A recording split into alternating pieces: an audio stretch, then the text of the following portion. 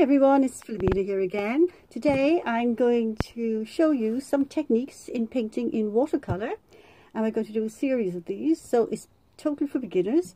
And today I'm going to show you a colour wheel. You will need three colours only, so a nice red, ultramarine blue and a lemon yellow, some watercolour paper and some brushes. And I'm using the primary colours, so I'm just putting my red in now.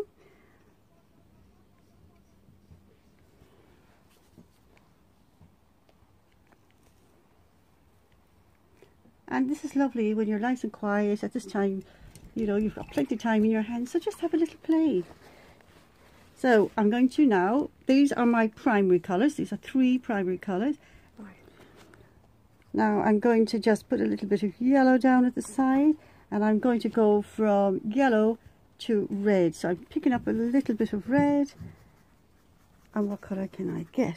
So I'm just going to leave a little bit of a gap.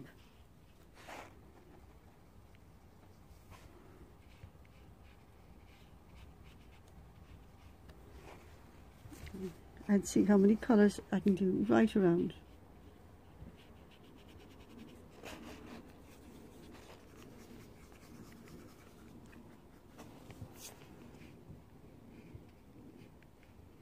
So you could do bigger colour wheel, and you could get lots of more colours, but these are the warm colours.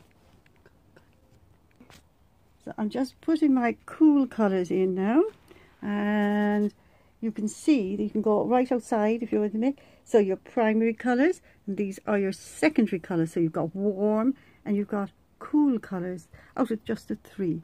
So now I'm going to show you tertiary colours. Now tertiary colours are, if you mix up a green, so this is my green, and I'm going to put a red with that. So what colour would I get? So I should be able to get a lot of earthy colours. There's your Payne's Grey coming into it. You get lots then if you take your orange. Now this is my granddaughter's work, and this is her colour wheel, and these are her tertiary colours. So I'm getting lots of purples and dark browns, greys. You can go on and on play. So have a little go. I mean, you could easily spend 2-3 hours just playing and see how many colours you get. Like, subscribe and leave a comment.